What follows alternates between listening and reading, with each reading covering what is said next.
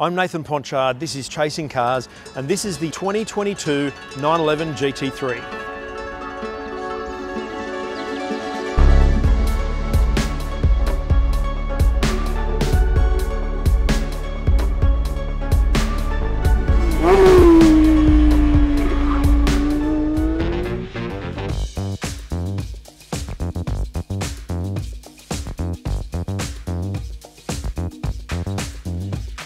It is not only 17.5 seconds faster than the previous GT3, it's actually marginally faster than the previous GT3 RS.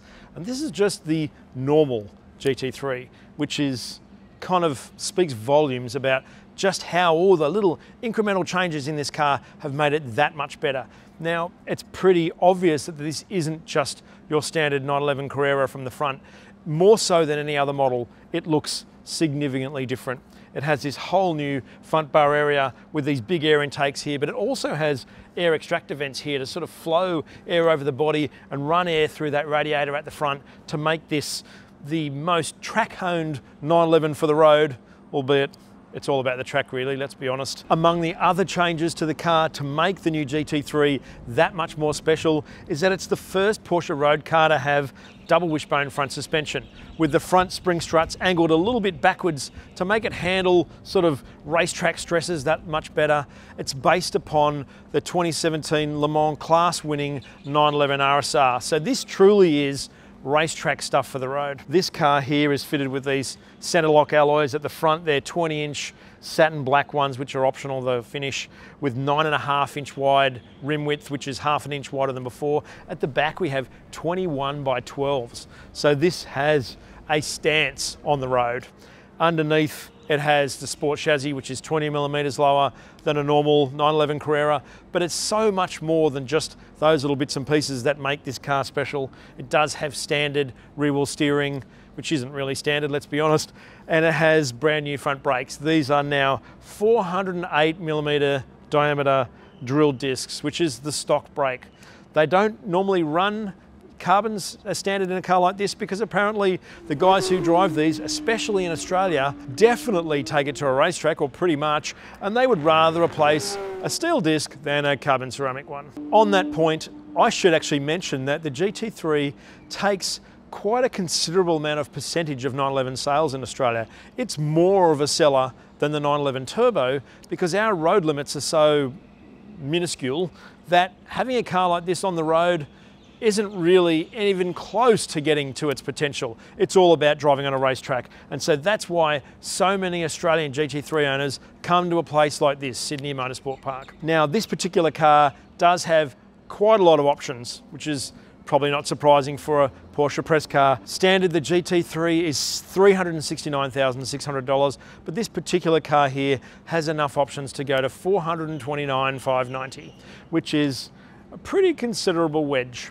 Now, I'll just point out a couple of things that it has as options, and I'll know the price of some of them, but not all of them. One of them is this beautiful shark blue paint, which I love, which is $7,500. A similar amount is the carbon fiber roof this car had, which is $7,470. These headlights are also optional. They are LED matrix with the Porsche dynamic lighting system, which means they're adaptive and follow the wheels and turn in with the car. But they also have this cute little shark blue rim around them, which I think is adorable because I love this color. They also have shark blue around these center lock alloys as well, and that sort of theme continues inside the car. It even has shark blue seat belts. These carbon fiber mirrors here on the side are optional, and we also have a couple of other optional things at the back of the car. This GT3 also has Porsche exclusive rear lighting, so it has this sort of clear panel across the back here instead of red. But what is most obvious in the new GT3 is this swan neck rear wing. Now, this is race car inspired, pretty obviously. It has 50% more downforce than the rear wing of the previous model, but it also has 4 manual adjustments. And in the performance setting, it actually has 150% more downforce at 200 kilometers an hour, which is pretty damn impressive. We also have 10mm wider rear tyres here. In this case, these amazing Michelin Pilot Sport Cup 315/30 ZR21. So in the dry, at least, there's never any question about how much traction this rear engine 911 has. As with any 911 though, what's under here is what makes the car really. It's a 4-litre flat six, just like before. It now has 375 kilowatts at 8,400 RPM and 460 Newton meters at 6,100, still with a 9,000 RPM redline, and all of that makes this the fastest GT3 of all time. Now, this car here is a PDK. It also only has 7 gears though. So unlike the new 911 that has an 8-speed automatic, the GT3 has a 7-speed PDK because it actually saves weight. And that's really what the GT3 ethos is all about. Among those things, it also has a new exhaust system that saves 10 kilos. But I should also point out that the two only real changes between this and a Porsche Carrera Cup car is that exhaust system and the ECU tune. That's how close this is to a race car.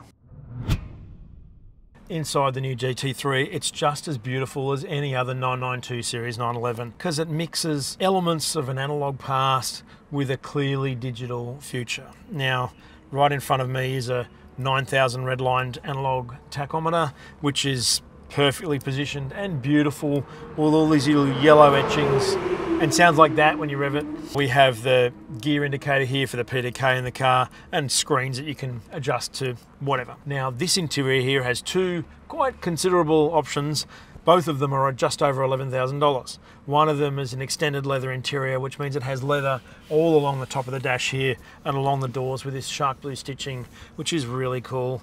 Same with this Alcantara with more shark blue stitching around the gear knob, and which I should point out looks very much like a manual transmission one. The button at the top is foot changer gears in the straight up and down PDK gate. The other option is these fixed race bucket seats, which are again just over $11,000. They have this sort of lovely mix of, I think it's called race text, which means it's not leather, and Alcantara perforated in the middle with little shark blue dots in the center of it. We only have manual fore-aft adjustment, but we do have an electric little button here on the side for shorter people to help to be able to see over this beautiful view ahead. Also have a full Alcantara steering wheel with shark blue stitching, and this generation of GT3 is the first one to actually have a drive mode on the steering wheel. It has 3 modes: normal, sport, and a new one called track, which, as it may sound, completely hones the whole car to make it absolutely awesome at a place like this. Other cute little features in this GT3 include this optional sort of glossy carbon fiber finish that runs along here.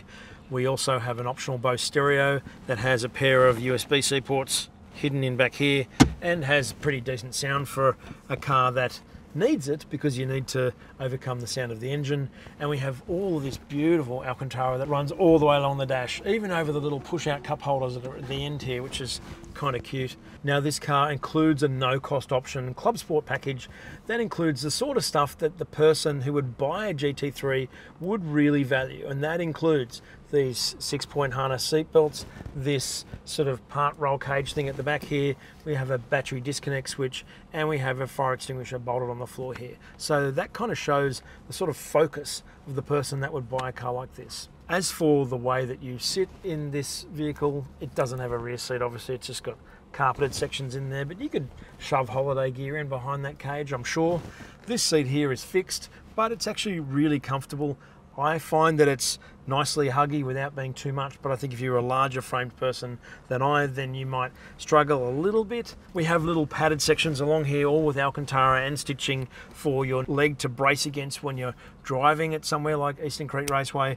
And you have just this awesome 911-esque view. Like, this feels identifiably 911, like a whole multitude of generations leading up to this car, but none of them have ever been as cool as the interior of this. The combined fuel consumption figure for the Porsche 911 GT3 is 12.6 litres per 100 kilometres. However, we did not test its real-world consumption figure because we've been fanging it around a track all day. Its warranty is 3 years or unlimited kilometres, but that also includes a 3-year paint warranty and a 12-year anti-rust warranty. The servicing for the car is every 12 months or 20,000 kilometres. So it's all well and good to look at the outside of the GT3, but here is where you really want to be sitting. It's such a great car to drive. Now, I'm not wearing a helmet right now, so I'm not doing the speeds that this car is capable of around Eastern Creek Raceway, but it challenges you in a way that's different from older 911s. I think that because the limits of this car are now just so high, with that bespoke front suspension and with the rear axle steering and torque vectoring and those amazing tyres and those massive brakes and that phenomenal engine. The 0 to 100 claim for this is 3.4 seconds, which is faster than 911 turbos of 20 years ago. In fact, it smashes the top speed of a 911 turbo of the early 2000s, which was only 305.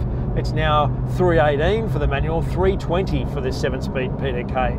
So there's just a level of ability that is so far beyond probably what most people will be able to pull out of this car that makes the challenge. It's no longer a car where you need to be cautious of the nose because the rear engine is in the back.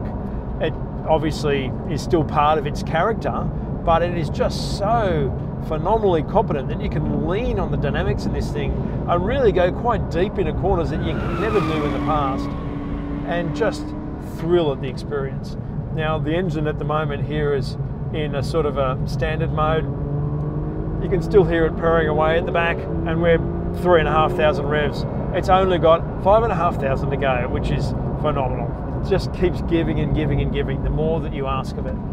And because that it's developed for the 911 Cup cars and stuff to just fang around the track lap after lap after lap is what makes this engine such a phenomenal piece of work, because it's just kind of unbreakable. I feel like if you do break it, then you might be doing it wrong, or it's a very, very odd example of something that is known for its bulletproof lap after lap after lap nature.